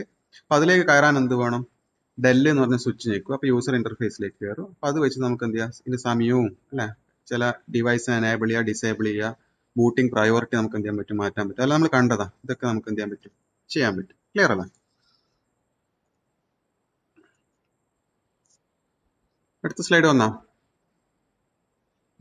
ഇനി CMOS സെറ്റപ്പ് ആണ് നമുക്ക് പഠിക്കേണ്ടത്. ഈ CMOS സെറ്റപ്പ് എന്ന് പറയുന്നത് എന്താ, ബയോസിനകത്ത് അല്ല നമ്മൾ ഡെൽ എന്ന് പറഞ്ഞ സ്വിച്ച് പ്രസ് ചെയ്ത് കയറുമ്പോൾ നമുക്ക് എന്താ ഒരു യൂസർ ഇന്റർഫേസ് തന്നിട്ടുണ്ട്. ആ യൂസർ ഇന്റർഫേസിനെ വിളിക്കുന്ന പേരാണ് എന്ത്, CMOS സെറ്റപ്പ് യൂട്ടിലിറ്റീസ്. പറഞ്ഞ മനസ്സിലാവും. ബയോസ് എന്ന് പറഞ്ഞ വലിയൊരു സംഭവമാണ് അല്ല, വലിയ പ്രോഗ്രാമാണ്, അവന് ഒരുപാട് ജോലിയുണ്ട്. പക്ഷെ നിങ്ങൾക്ക് വേണ്ടിയിട്ട് കുറച്ച് കാര്യങ്ങൾ അവൻ തരുന്നുണ്ട് അല്ലെ, ഫ്രീ ആയിട്ട്. എന്തല്ല, നിങ്ങൾക്ക് അതിനകത്തുള്ള ബൂട്ട് ഡിവൈസിന്റെ പ്രയോറിറ്റി മാറ്റാം, നിങ്ങൾക്ക് സമയം മാറ്റാൻ പറ്റും അല്ലെ. അപ്പൊ നിങ്ങൾക്ക് തരുന്ന കുറച്ച് സർവീസസ് അല്ലെ, സഹായങ്ങളെ വിളിക്കുന്ന പേരാണ് എന്ത്, CMOS സെറ്റപ്പ്. അത് ആരുടെ ഔദാര്യമാണ്, ബയോസിന്റെ. ക്ലിയർ അല്ലേ? അപ്പൊ അതിലേക്ക് എങ്ങനെ കയറുക, ബയോസ് തരുന്ന ഈ CMOS സെറ്റപ്പിലേക്ക് കയറാൻ വേണ്ടി നമ്മൾ ലാബ് ചെയ്തത് എന്താ, ഡെല്ല് എന്ന് പറഞ്ഞ സ്വിച്ച് ആണ് എന്ത് ചെയ്യേണ്ടത്, പ്രസ് ചെയ്യേണ്ടത് അല്ലെ. അപ്പൊ സിസ്റ്റം ബൂട്ട് ചെയ്യുന്ന സമയത്ത് തന്നെ പ്രസ് ചെയ്യേണ്ടത്. നിങ്ങൾ നോക്കി ഓർമ്മയില്ലനാ അല്ല, റീസ്റ്റാർട്ട് ചെയ്തിട്ട് ഓൺ ചെയ്ത് വരുമ്പോൾ തന്നെ എന്ത് ചെയ്യണം, നിങ്ങൾ ഡെല്ല് എന്ന് പറഞ്ഞ സ്വിച്ച് പ്രസ് ചെയ്യണം. അപ്പൊ ഈ ബയോസ് 2 കമ്പനി ഉണ്ടാക്കുന്നുണ്ട്. AMI ഉണ്ട്, അവാർഡ് ഉണ്ട്, ഫീനിക്സ് എന്ന് പറഞ്ഞിട്ട് 3 കമ്പനിയാണ് ഉള്ളത്.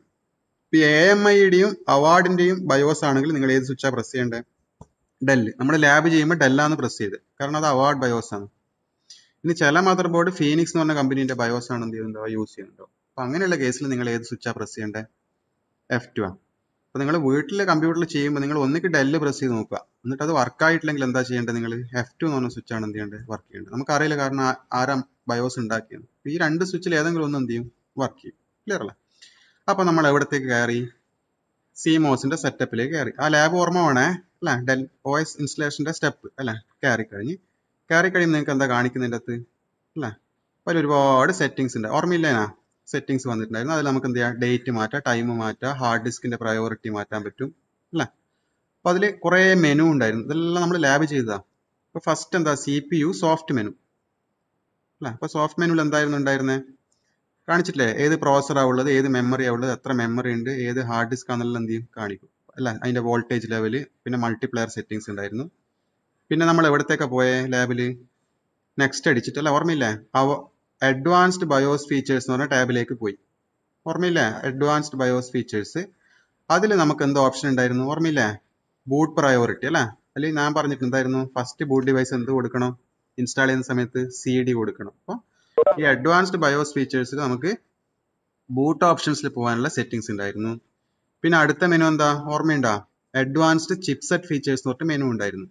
അതിൽ ഞാൻ കാണിച്ചു തന്നില്ല, നോർത്ത് ബ്രിഡ്ജും കാണിച്ചു തന്നിട്ടുണ്ടെങ്കിൽ സൗത്ത് ബ്രിഡ്ജ്. ഓർമ്മയില്ല ഞാൻ മെമ്മറി ഷെയറിംഗ് എങ്ങനെയാണെന്നെല്ലാം അല്ലേ? ഇപ്പൊ നോർത്ത് ബ്രിഡ്ജും സൗത്ത് ബ്രിഡ്ജിന്റെയും സെറ്റിംഗ്സ് നമുക്ക് എന്ത് ചെയ്യാൻ പറ്റും? അതിൽ കിട്ടും. പിന്നെ ഇന്റഗ്രേറ്റഡ് പെരിഫറൽസ് എന്ന് പറഞ്ഞിട്ട് വേറൊരു മെനു ഉണ്ട്. ആ മെനു ഞാൻ നിങ്ങൾക്ക് കാണിച്ചു തന്നിട്ട് എല്ലാവർക്കും കാണിച്ചു തന്നതാ അല്ലേ? അപ്പൊ അതിൽ എല്ലാ പെരിഫറൽ ഡിവൈസും കാണിച്ചിട്ടുണ്ടായിരുന്നു. സൗണ്ട് കാർഡ് ഓർമ്മയില്ല, ലാൻ കാർഡ്, പിന്നെ USB. എന്നിട്ട് ഞാൻ നിങ്ങൾക്ക് കാണിച്ചു സൗണ്ട് കാർഡ് ഡിസേബിൾ ചെയ്യാൻ പറ്റും അല്ലേ? അപ്പൊ അങ്ങനെ നിങ്ങൾക്ക് ഓരോ ഓൺബോർഡ് പോർട്ടും പെരിഫറലും നമുക്ക് എന്ത് ചെയ്യാം? എനേബിളും ചെയ്യാം, ഡിസേബിളും ചെയ്യാം. പിന്നെ അടുത്ത മെനു എന്തായിരുന്നു? Power management setup. ഓർമ്മയുണ്ടായിരുന്നോ? ഇത് ഞാൻ എല്ലാവർക്കും പറഞ്ഞു തന്നതാ അല്ലെ? രാവിലെ 8 മണിക്ക് കമ്പ്യൂട്ടർ ഓട്ടോമാറ്റിക് ആയിട്ട് ഓൺ ആവണമെങ്കിൽ എന്ത് വേണമെന്നെല്ലാം പറഞ്ഞു തന്നിട്ടില്ല? ഓർമ്മയില്ലേ? അപ്പൊ അതുപോലെ കുറെ പവർ സെറ്റിംഗ്സ് ഒക്കെ ഇതിലുണ്ട്, പവർ മാനേജ്മെന്റ് സെറ്റപ്സിലുണ്ട്. പിന്നെ PCI കോൺഫിഗറേഷൻ, അതായത് അതിൽ PCI പോർട്ട് നമുക്ക് എനേബിൾ ചെയ്യാം, ഡിസേബിൾ ചെയ്യാം. അപ്പൊ ഇത്രയും ഓപ്ഷൻസ് തരുന്നുണ്ട്. ഇനി ഞാൻ ലാസ്റ്റ് പറഞ്ഞൊരു വാക്കുണ്ടായിരുന്നു, എന്താ? ഇതെല്ലാം കളിച്ചിട്ട് എന്തെങ്കിലും അബദ്ധം കാണിച്ചു കഴിഞ്ഞാൽ നിങ്ങൾ പേടിക്കേണ്ട ആവശ്യമില്ല. എന്ത് ചെയ്താൽ മതി? ലാസ്റ്റ് മെനുവിൽ എന്താ ഉള്ളത്? ലോഡ് ഓപ്റ്റിമൈസ്ഡ് ഡിഫോൾട്ട്സ് എന്ന് പറഞ്ഞൊരു സംഭവം ഉണ്ട് അല്ലേ? അത് ഓക്കെ കൊടുത്തു കഴിഞ്ഞാൽ എന്താ സംഭവിക്കുക? കമ്പനി തന്ന ആ സെറ്റിംഗ്സിലേക്ക് എന്ത് ചെയ്യും? അത് റീസെറ്റ് ആവും അല്ലെ? അപ്പൊ അതിനെന്താ? ലോഡ് ഓപ്റ്റിമൈസ് ഡിഫോൾട്ട്സ് ഉണ്ട്.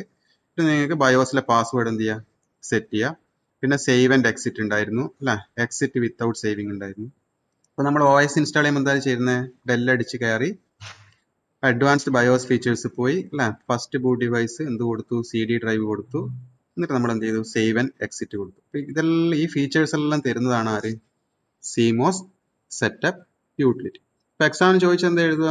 ഒന്നുമില്ല. ഇപ്പൊ ബയോസിന്റെ യൂസർ ഇന്റർഫേസിനെ വിളിക്കുന്ന പേരാണ് എന്ത്? CMOS സെറ്റപ്പ് യൂട്ടിലിറ്റി അല്ലെ? അപ്പൊ അതിലേക്ക് കയറാൻ എന്താ വേണ്ടത്? ഒന്നിക്കിൽ ഡെൽ അടിക്കുക, F2 അടിക്കുക. ഇനി അവാർഡ് കമ്പനീന്റെ ബയോസ് ആണെങ്കിൽ ഡെൽ ആണ്, ഫീനിക്സ് കമ്പനീന്റെ ആണെങ്കിലോ F2 ആണ്. അതിൽ കയറി കഴിഞ്ഞാൽ ഒരു അത്ഭുതം അല്ലെ? എന്താ? അതിൽ നമുക്ക് എന്തും ചെയ്യാം. ഈ മദർ ബോർഡിൽ ഓരോ IC നമുക്ക് എനേബിളും ചെയ്യാം, ഡിസേബിളും ചെയ്യാം, സ്പീഡ് കൂട്ടാം, കുറക്കാം, അതെല്ലാം ഞാൻ കാണിച്ചു ലാബിൽ. ഇനി നമുക്ക് മെയിൻ ആയിട്ടുള്ള മെനു എന്തല്ല? സോഫ്റ്റ് മെനു ഉണ്ട്. അതിൽ പ്രോസസറിനെ പറ്റിയിട്ടെല്ലാം പറഞ്ഞു തരും. പിന്നെ അഡ്വാൻസ്ഡ് ബയോസ് ഫീച്ചേഴ്സ് പോയി കഴിഞ്ഞാൽ എന്ത് കിട്ടും? ബൂട്ട് ഓപ്ഷൻ നമുക്ക് സെറ്റ് ചെയ്യാൻ പറ്റും. പിന്നെ അഡ്വാൻസ്ഡ് ചിപ്സെറ്റ് പോയി കഴിഞ്ഞാലോ നോർത്ത് ബ്രിഡ്ജും സൗത്ത് ബ്രിഡ്ജിന്റെയും കോൺഫിഗർ ചെയ്യാൻ പറ്റും. പിന്നെ ഇന്റഗ്രേറ്റ് പെരിഫറൽസ് പോയി കഴിഞ്ഞാലോ അതിൽ സൗണ്ട് കാർഡ്, ലാൻ കാർഡ് അല്ലെ, USB ഇതെല്ലാം കാണിച്ച് അതിനെ നമുക്ക് എനേബിൾ ചെയ്യാം, ഡിസേബിൾ ചെയ്യാം. പിന്നെ പവർ മാനേജ്മെന്റ് പോയി കഴിഞ്ഞാലോ അതിൽ പവർ ഓപ്ഷൻസ് കുറെ ഉണ്ടായിരുന്നു അല്ലെ? ഓട്ടോമാറ്റിക് വേക്കപ്പ് എല്ലാം നമുക്ക് സെറ്റ് ചെയ്യാൻ പറ്റും. പിന്നെ PCI കോൺഫിഗറേഷനിൽ പോയി കഴിഞ്ഞാൽ PCI സ്ലോട്ട് ഇല്ലേ, ആ സ്ലോട്ട് നമുക്ക് എനേബിൾ ചെയ്യാം, ഡിസേബിൾ ചെയ്യാം. ഇതെല്ലാം കഴിഞ്ഞിട്ട് ലാസ്റ്റിലെ ഓപ്ഷൻ എന്താ? ലോഡ് ഓപ്റ്റിമൈസ് ഡിഫോൾട്ട്സ് ഉണ്ട്. അത് പ്രസ് ചെയ്ത് കഴിഞ്ഞാൽ എന്താ സംഭവിക്കുക? റീസെറ്റ് ആയിട്ട് കമ്പനി തന്ന സെറ്റിംഗ്സിലേക്ക് പോകും. നിങ്ങൾക്ക് പാസ്വേഡ് സെറ്റ് ചെയ്യാം. പിന്നെ സേവ് ആൻഡ് എക്സിറ്റ് ഉണ്ട്, സേവ് വിത്തൗട്ട് എക്സിറ്റ് ഉണ്ട്. ഇതൊക്കെയാണ് എന്ത്? ക്ലിയർ അല്ല?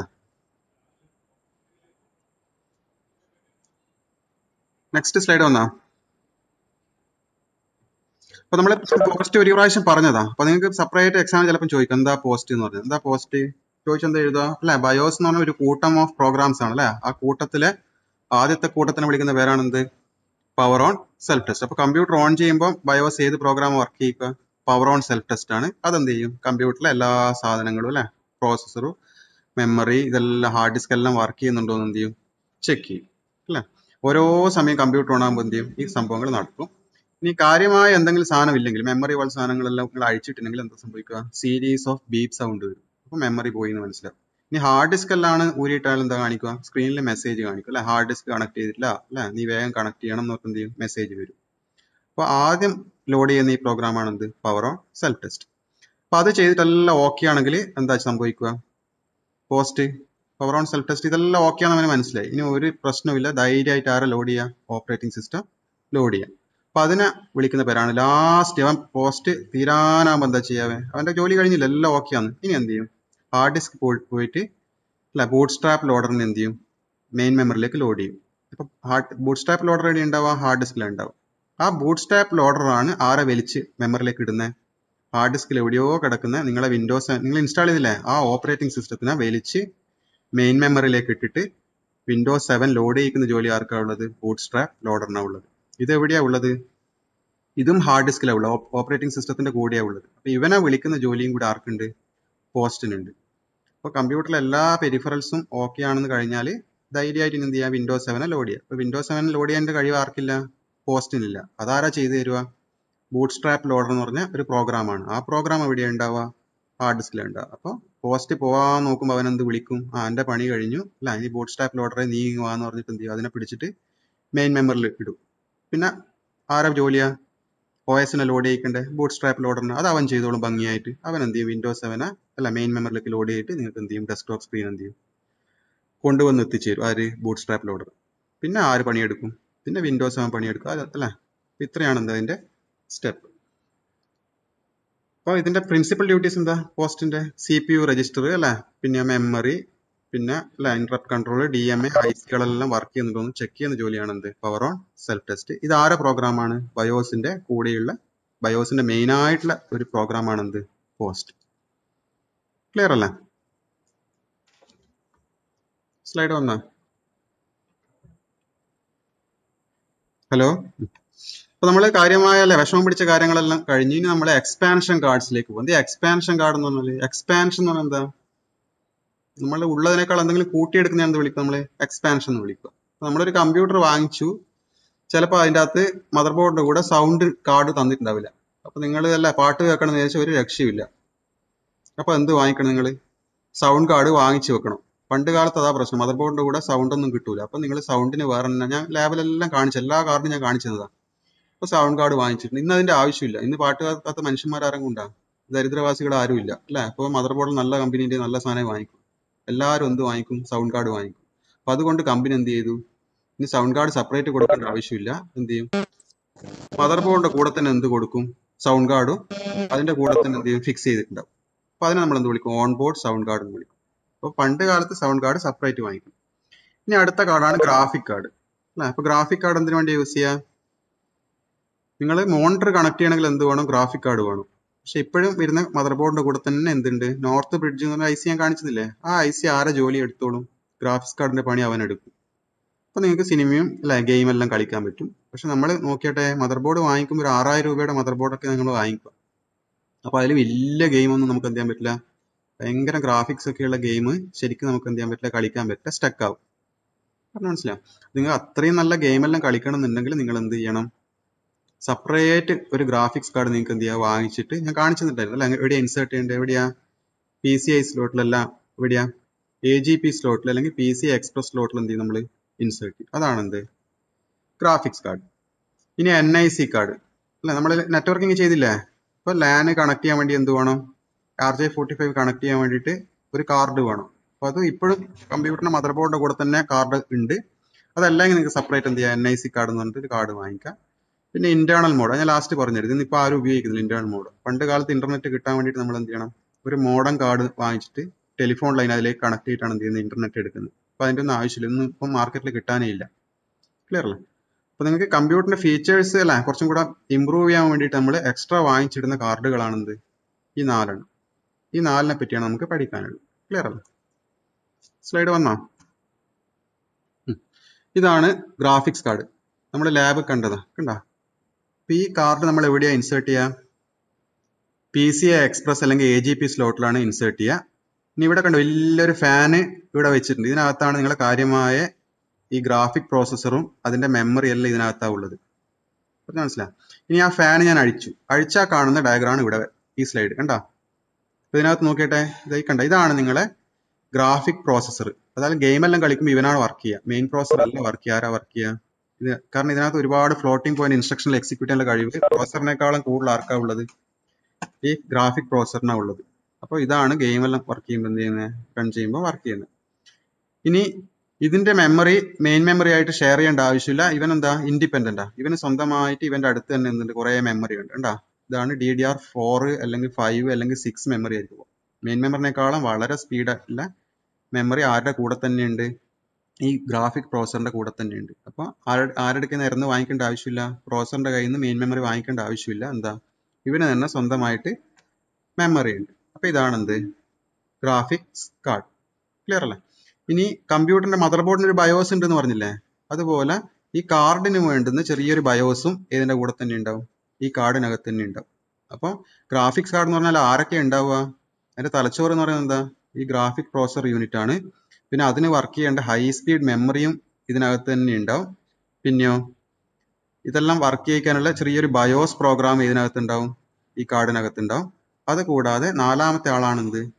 പോർട്ട്. കണ്ട HDMI പോർട്ട് ഉണ്ട്, പിന്നെ യൂണിവേഴ്സൽ IO പോർട്ട് ഉണ്ട്. ഇതിലാണ് നമ്മൾ എന്ത് ചെയ്യുന്നത്? മോണിറ്റർ കണക്ട് ചെയ്യുന്നത്. അപ്പോൾ ഇന്റർഫേസും ഇതിന്റെ കൂടെ തന്നെ ഉണ്ടാവും, കാർഡിന്റെ കൂടെ തന്നെ ഉണ്ടാവും. അപ്പോൾ ഗ്രാഫിക്സ് കാർഡിൽ ആരല്ല ഉള്ളത്? ഗ്രാഫിക് പ്രോസസർ, ആ പ്രോസസറിന് വേണ്ടുന്ന മെമ്മറി, ഈ ബോർഡ് വർക്ക് ചെയ്യാൻ വേണ്ട ബയോസ് ചിപ്പ് അല്ല IC അല്ലെങ്കിൽ പ്രോഗ്രാം, പിന്നെ ഇന്റർഫേസും ഉണ്ടാവും. ക്ലിയർ അല്ലേ? അപ്പോൾ നിങ്ങൾ സംഭവം നേരിട്ട് കണ്ടു അല്ലേ? ഇനി നമുക്ക് കാര്യത്തിലേക്ക് കടക്കാം. സ്ലൈഡ് വന്നാ? ഇപ്പോൾ വീഡിയോ കാർഡ് അല്ലെ, ഇത് വേറെ പേരുണ്ട്, എന്താ? ഗ്രാഫിക്സ് കാർഡ് അല്ലെങ്കിൽ ഡിസ്പ്ലേ കാർഡ് അല്ലെങ്കിൽ ഡിസ്പ്ലേ അഡാപ്റ്റർ, എല്ലാം ആള് ഒന്ന് തന്നെയാണ്. എന്തിനു വേണ്ടി ഉപയോഗിക്കുന്നത്? Accelerating rendering of 3D scenes and 2D graphics, embed four decoding, ability to connect multiple monitors. അപ്പോൾ 2D ഗെയിം അല്ലെങ്കിൽ 3D ഗ്രാഫിക്സ് ഗെയിം, പിന്നെ എംബെഡ് സിനിമ കാണുമ്പോഴുള്ള കോഡക്കില്ലേ?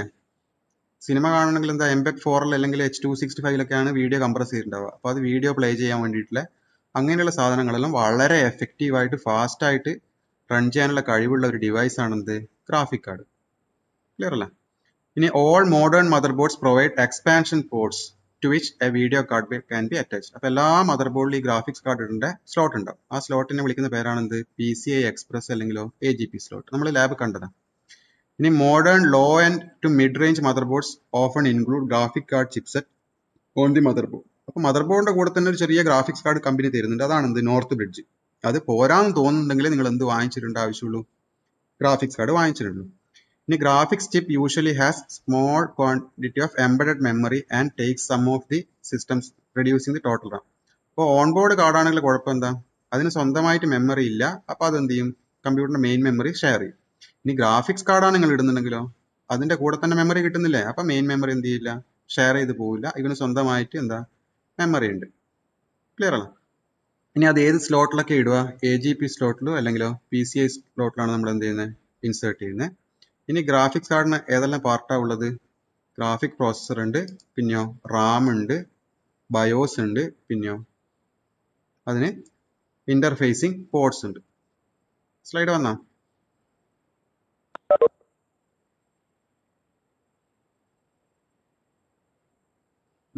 അപ്പോൾ അതിൽ മെയിൻ ആയിട്ടുള്ള തലച്ചോറ് കാണിച്ചത് എന്താ? ഗ്രാഫിക് പ്രോസസിംഗ് യൂണിറ്റ് അല്ലെ, അതിന് വിളിക്കുന്ന പേരാണ് GPU. It's A dedicate processor optimised four accelerating the graphics. അപ്പോൾ അതിന് കുറേ ഫ്ലോട്ടിംഗ് പോയിന്റ്, അതായത് ഡെസിമൽ പോയിന്റ് വരുന്ന നമ്പറിനെ നമ്മൾ എന്ത് വിളിക്കുക? Floating point number. അപ്പോൾ ഫ്ലോട്ടിംഗ് പോയിന്റ് അരിത്മെറ്റിക് പെർഫോം ചെയ്യാൻ വേണ്ടിയിട്ട് വളരെ ഫാസ്റ്റ് ആയിട്ട് ചെയ്യാനുള്ള കഴിവ് ആർക്കുണ്ട്? മെയിൻ പ്രോസറിനേക്കാളും ഈ ഗ്രാഫിക് പ്രോസസർ ഉണ്ട്. അപ്പോൾ ഗെയിമിന്റെ പ്രോഗ്രാമെല്ലാം എഴുതുമ്പോൾ അതിൽ ഏറ്റവും കൂടുതൽ വരുന്ന എന്താ? കാൽക്കുലേഷൻ എന്തായിരിക്കും? ഈ ഫ്ലോട്ടിംഗ് പോയിന്റ് ഓപ്പറേഷൻ ആണ് കൂടുതൽ വരിക. അപ്പോൾ അത് ഏറ്റവും സ്പീഡായിട്ട് ആർക്ക് പെർഫോം ചെയ്യാൻ പറ്റും? ഈ ഗ്രാഫിക് പ്രോസറിന് എന്ത് ചെയ്യാൻ പറ്റും? പെർഫോം ചെയ്യാൻ പറ്റും. അതാണ് ഇതും മെയിൻ പ്രോസറും തമ്മിലുള്ള വ്യത്യാസം. ഇനി അത് വെറുതെ നിൽക്കുമോ? ചൂടായി കത്തിപ്പോലെ? അതുകൊണ്ട് എന്തുണ്ട്? അതിനൊരു ഹീറ്റ് സിങ്ക് ഉണ്ട്. പിന്നെ ഈ കാർഡിനകത്ത് മെമ്മറിയും പ്രോസറെല്ലാം ഇല്ലേ? അപ്പൊ അതൊരു ചെറിയൊരു മദർ ബോർഡ് പോലെ ഒരു സംഭവമാണ്. അപ്പൊ അതിന് വർക്ക് ചെയ്യാൻ വേണ്ടിയിട്ട് എന്തുണ്ടാവും? വീഡിയോ ബയോസ് ഉണ്ടാവും IC-യിൽ. പിന്നെ വീഡിയോ മെമ്മറി ഏതാ ഉപയോഗിക്കുക? ഇപ്പൊ വരുന്ന ഗ്രാഫിക്സ് കാർഡിൽ 4 GB, 8 GB, 16 GB, 32 GB എന്ത് കിട്ടും? ഗ്രാഫിക്സ് കാർഡ് കിട്ടും. അപ്പൊ ആ CPU അല്ല, എന്താ GPU വർക്ക് ചെയ്യാൻ വേണ്ടിയിട്ട് മെമ്മറി ഏതിന്റെ കൂടെ തന്നെയുണ്ട്? ആ ഗ്രാഫിക്സ് കാർഡിന്റെ കൂടെ തന്നെയുണ്ട്. അത് ഏത് ടെക്നോളജി ഉപയോഗിക്കുന്നത്? DDR4, 5 അല്ലെങ്കിലോ 6 ടെക്നോളജിയാണ് എന്ത് ചെയ്യുക? ഉപയോഗിക്കുക. സൈസ് എത്ര വരാം? 8 GB അതിൽ കൂടുതലൊക്കെ എന്ത് വരും? സൈസ് വരും. ക്ലിയർ അല്ലേ? ഇനി നമുക്കറിയാം നമ്മളെ വീട്ടിലെ മോണിറ്റർ എല്ലാം, ഡിജിറ്റൽ മോണിറ്റർ എല്ലാം എന്താ? അനലോഗ് മോണിറ്റർ ഉണ്ടാവുക സാധാരണ. അപ്പൊ അനലോഗ് പഴയ CRT എല്ലാം ഇല്ലേ? അല്ലെങ്കിൽ നമ്മളെ VGA കേബിൾ വഴി കണക്ട് ചെയ്യുന്ന എല്ലാ മോണിറ്ററും എന്താ? അനലോഗ് ആണ്. അപ്പോൾ ആ അനലോഗ് മോണിറ്റർ കണക്ട് ചെയ്യണമെങ്കിൽ എന്ത് വേണം? കമ്പ്യൂട്ടറിന്റെ ഇൻഫർമേഷൻ എല്ലാം ഡിജിറ്റൽ ആയിരിക്കില്ലേ? അപ്പൊ അതിനെ അനലോഗ് ആക്കി മാറ്റിയിട്ട് നിങ്ങളെ VGA പോർട്ട് വഴി അയക്കാൻ വേണ്ടിയിട്ട് ഒരു അനലോഗ് ടു ഡിജിറ്റൽ കൺവേർട്ടറും ഇതിന്റെ കൂടെ ഉണ്ടാവും, ഈ ഗ്രാഫിക്സ് കാർഡിന്റെ കൂടെ ഉണ്ടാവും. പിന്നെ കണക്ടേഴ്സ് അല്ലെ, ഏതെല്ലാം കണക്ടർ ഉപയോഗിക്കുക? ഞാൻ കാണിച്ചിട്ടില്ല. VGA ആണ് പഴയ കണക്ടർ. ഇപ്പൊ വരുന്നതെല്ലാം എന്താ? HDMI connector. ഇത്രയും ആൾക്കാർ കൂടിയതാണ് എന്ത്? ഒരു ഗ്രാഫിക്സ് കാർഡ്. ക്ലിയർ അല്ല? നെക്സ്റ്റ് സ്ലൈഡ് വന്നാ?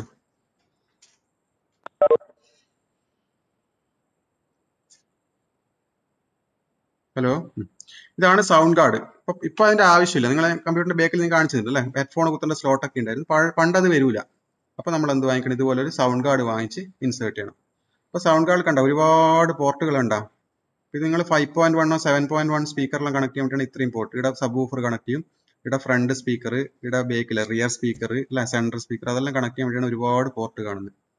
പിന്നെ SPDIF എന്ന് പറഞ്ഞ ഒപ്റ്റിക്കൽ സിസ്റ്റം കണക്ട് ചെയ്യാൻ വേണ്ടിയിട്ടുള്ള അതിന്റെ 2 പോർട്ട് ഇവിടെ കാണാൻ പറ്റും. ഇതാണ് നിങ്ങളുടെ സൗണ്ട് കാർഡ്. ഇതാണ് എന്ത് അതിന്റെ IC. ഇത് എവിടെയാണ് നമ്മൾ ഇൻസേർട്ട് ചെയ്യുക? ഇത് AGP സ്ലോട്ടിലല്ല, ഇത് സ്ലോ ഡിവൈസ് അല്ലേ. അപ്പോൾ എവിടെയാണ് ഇൻസേർട്ട് ചെയ്യുക? PCI സ്ലോട്ടിലാണ് നമ്മൾ എന്ത് ചെയ്യുന്നത്? ഇൻസേർട്ട് ചെയ്യുന്നത്. നമുക്ക് നോക്കാം എന്താ സംഭവം.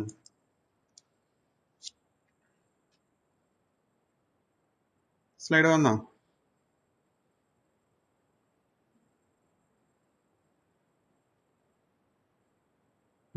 ഇപ്പോൾ സൗണ്ട് കാർഡ് അല്ല is an internal computer expansion card that facilitates input and output audio signals to and from computer under control the computer program. ഇപ്പോൾ കമ്പ്യൂട്ടറിന് പുറത്തേക്ക് പാട്ട് കേൾക്കാൻ അല്ലെങ്കിൽ നിങ്ങൾക്ക് മൈക്കിൽ ഒരു പാട്ട് പാടിയിട്ട് കമ്പ്യൂട്ടർ റെക്കോർഡ് ചെയ്യാനാണ് എന്ത് ഉപയോഗിക്കേണ്ടത്? സൗണ്ട് കാർഡ് ഉപയോഗിക്കേണ്ടത്. അപ്പോൾ കമ്പ്യൂട്ടറിന് പുറത്ത് സ്പീക്കറിലേക്ക് ഡാറ്റ പോകണമെങ്കിൽ എന്ത് വേണം? അതിനകത്ത് ഡിജിറ്റൽ ടു അനലോഗ് കൺവേർട്ടർ വേണ്ടി വരും. നിങ്ങൾ പാട്ട് പാടുന്ന റെക്കോർഡ് ചെയ്യണമെങ്കിൽ എന്താക്കി മാറ്റണം? നിങ്ങളെ പാട്ടിനെ ഡിജിറ്റലാക്കി മാറ്റണ്ടേ? അപ്പോൾ എന്ത് വേണം? Analogue to digital. അപ്പോൾ രണ്ടും DAC ADCനകത്ത് ഉണ്ടാവും അല്ലെ. ഇനി ഒരുപാട് പോർട്ട് ഉണ്ട്. ആ പോർട്ടിൽ നിങ്ങൾക്ക് എന്ത് ചെയ്യാം? ഹെഡ്ഫോണും അല്ല സ്പീക്കറിൽ എന്ത് ചെയ്യാൻ പറ്റും? കണക്ട് ചെയ്യാൻ പറ്റും. പിന്നെ സൗണ്ട് കാർഡ് എന്താ ചെയ്യുക? അതിൽ ലൈനിൻ എന്ന് പറഞ്ഞൊരു പിന്നുണ്ട്. ആ പിന്നിലാണ് നിങ്ങൾ എന്ത് കണക്ട് ചെയ്യേണ്ടത്? മൈക്ക് കണക്ട് ചെയ്യേണ്ടത്. അപ്പോൾ മൈക്ക് കണക്ട് ചെയ്തിട്ട് നിങ്ങൾക്ക് എന്ത് ചെയ്യാം? നിങ്ങളുടെ പാട്ടെല്ലാം എന്ത് ചെയ്യാൻ പറ്റും? റെക്കോർഡ് ചെയ്യാൻ പറ്റും. ഇനി അങ്ങനെ റെക്കോർഡ് ചെയ്യുമ്പോൾ അതെല്ലാം എന്ത് ചെയ്യും?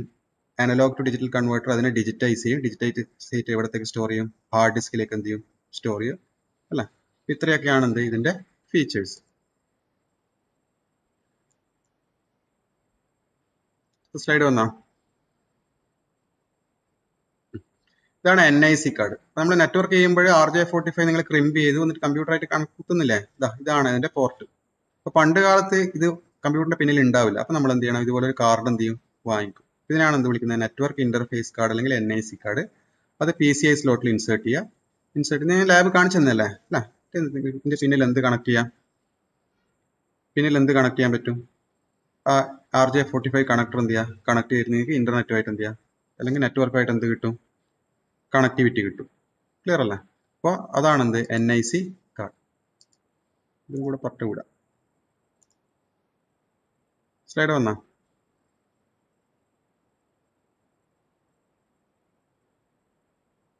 ഹലോ. അപ്പോൾ it's A computer hardware component that connects computer to A computer network. അപ്പോൾ കമ്പ്യൂട്ടർ നെറ്റ്വർക്കുമായിട്ട് സ്വിച്ചുമായിട്ടും കണക്ട് ചെയ്യണമെങ്കിൽ നമുക്ക് എന്ത് വേണം? NIC കാർഡ് വേണം അല്ല. കാർഡ് വഴിയാണ് നമ്മൾ എന്ത് ചെയ്യുന്നത്? RJ45 കണക്ട് ചെയ്യുന്നത് അല്ല. ഇനി ഈ കാർഡ് ഏത് ലെയറിലാണ് വർക്ക് ചെയ്യുക? ഡാറ്റ ലിങ്ക് ലെയറിലും ഫിസിക്കൽ ലെയർ നമ്മൾ പഠിക്കും. ഇന്റർനെറ്റ് ലാസ്റ്റ് മുകളിൽ പഠിക്കും. അന്നേരം പറഞ്ഞുതരാം. ഡാറ്റ ലിങ്ക് ലെയറും ഉണ്ട്, ഇതുണ്ട്. പിന്നെ നമ്മളെ ഫോണിലുള്ള ഒരു IMEI നമ്പർ പറഞ്ഞിട്ടില്ലേ മൊബൈൽ ഫോൺ സിമ്മിന്? അതുപോലെ ഈ എല്ലാ NIC കാർഡിനും എന്തുണ്ടാവും? കാരണം ഒരു നെറ്റ്വർക്കിന്റെ ഭാഗമാകാൻ പോകുന്ന സാധനമാണ്. അപ്പൊ എല്ലാ നെറ്റ്വർക്കിന്റെ ഭാഗമാകാൻ പോകുന്ന സാധനത്തിന് എന്ത് വേണം? ഒരു യുണീക്ക് നമ്പർ വേണം അല്ലെ. അപ്പൊ നിങ്ങളെ ഫോൺ നമ്പറിന് ഈക്വലന്റ് ആണ് എന്ത്? കമ്പ്യൂട്ടറിന്റെ IP അഡ്രസ്. IMEI നമ്പറിന് ഈക്വലന്റ് ആണ് ഈ NIC കാർഡിന്റെ MAC നമ്പർ. മനസ്സിലായി? അപ്പൊ ലോകത്തില് ഒരു ലാൻഡ് കാർഡിന്റെ MAC അഡ്രസ് വേറെ ഒരു കാർഡിന് എന്തുണ്ടാവില്ല? ഉണ്ടാവില്ല. അത് യുണീക്ക് ആയിരിക്കും IMEI നമ്പർ പോലെ. ക്ലിയർ അല്ലേ? അപ്പൊ 48 ബിറ്റ് IMEI നമ്പർ പോലെ തന്നെ എന്താ 48 ബിറ്റ് ഒരു MAC അഡ്രസ് ഏതിനുണ്ടാവും? ഈ ലാൻഡ് കാർഡിലെ ICക്ക് എന്ത് ചെയ്തിട്ടുണ്ടാവും? കമ്പനി അസൈൻ ചെയ്തിട്ടുണ്ടാവും. ക്ലിയർ അല്ലേ? പിന്നെ ഇത് എവിടെയാ വർക്ക് ചെയ്യുന്നത്? OSI ലെയറിലെ ഡാറ്റ ലിങ്ക് ലെയറിലും ഫിസിക്കൽ ലെയറിലാണ് എന്ത് ചെയ്യുന്നത്? വർക്ക് ചെയ്യുന്നത്. അപ്പൊ അതൊക്കെ ഞാൻ പിന്നെ പറഞ്ഞുതരാം അല്ലെ. പിന്നെ നമുക്കറിയാം കാർഡ് വാങ്ങിക്കുമ്പോൾ അത് എവിടെയാണ് ഇൻസേർട്ട് ചെയ്യേണ്ടത്? PCI സ്ലോട്ടിലാണ് എന്ത് ചെയ്യുക? ഇൻസേർട്ട് ചെയ്യുക. ഇനി പല സ്പീഡിലുള്ള കാർഡ് അവൈലബിൾ ആണ്. 10 Mbps പണ്ട് കാലത്തുള്ളത്. നിങ്ങളുടെ ലാബിലൊക്കെ ഉള്ള കാർഡ് എന്താ? 100 Mbps ഇപ്പൊ വരുന്നത് എന്താ? 1000 Mbps അല്ലെങ്കിൽ ഗിഗാബൈറ്റ് ബിറ്റ്സ് പെർ സെക്കൻഡ് അല്ലെ. 1000 Mbps ലാൻഡ് കാർഡാണ് ഇപ്പൊ നമുക്ക് എന്ത് ചെയ്യുന്നത്? മാർക്കറ്റിൽ കിട്ടുന്നത്. സ്ലൈഡ് വന്നാ?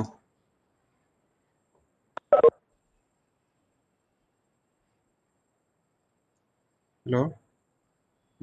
ലാസ്റ്റ് വരുന്നതാണ് ഇന്റേണൽ മോഡ്. ഇതിപ്പോ എവിടെയില്ല, നാട്ടിലല്ലേ, പൊടി പോലും ഇല്ലാത്തൊരു സാധനമാണ്.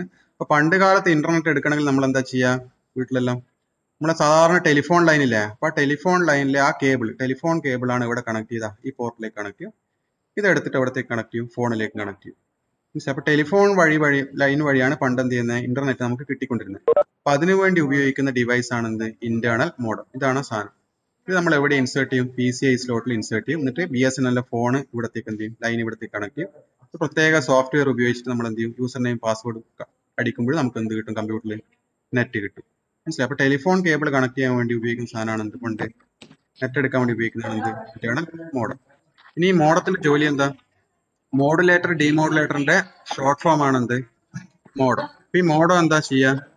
നമ്മൾ ടെലിഫോൺ ലൈൻ എന്ന് പറയുന്നത് എന്താ? Analogue channel. കമ്പ്യൂട്ടർ എന്താ ചെയ്യാ? കമ്പ്യൂട്ടർ എന്ന് പറഞ്ഞാൽ ഡിജിറ്റൽ സിസ്റ്റം ആണ്. അപ്പോൾ ഈ അനലോഗ് ടെലിഫോൺ ലൈനിലൂടെ നിങ്ങളെ കമ്പ്യൂട്ടറിൽ നിന്ന് ഡിജിറ്റൽ ഇൻഫർമേഷൻ എന്താക്കി മാറ്റണം? അനലോഗ് ആക്കിയിട്ട് മാറ്റിയിട്ട് ടെലിഫോൺ കേബിൾ വഴി അയക്കും. മനസ്സിലാ? ഇനി BSNLന്റെ അവിടെ നിന്ന് വരുന്ന ഡിജിറ്റൽ ഡാറ്റ ഇല്ല, ഡിജിറ്റൽ ആണ് തിരിച്ച് അനലോഗ് ഡാറ്റിനെ തിരിച്ച് ഡിജിറ്റൽ ഡാറ്റ ആക്കുന്ന ജോലിയാണ് ആർക്കുള്ളത്? മോഡത്തിനുള്ളത്. അപ്പൊ മോഡം എന്ത് ചെയ്യും? മോഡുലേഷനും ചെയ്യും, പിന്നെയോ ഡീമോഡുലേഷനും ചെയ്യുന്ന ഒരു ഡിവൈസ് ആണ് എന്ത്? മോഡം. പണ്ട് കാലത്ത് ഉപയോഗിക്കുന്നത്. കേറല്ലേ? നിങ്ങൾ വായിച്ചു നോക്കിയാൽ മതി. കൺസെപ്റ്റ് കിട്ടിയില്ലേ? കമന്റ് ബോക്സിൽ അറ്റൻഡൻസ് മാർക്ക് ചെയ്യാം കേട്ടോ. ലീവ് ചെയ്തു.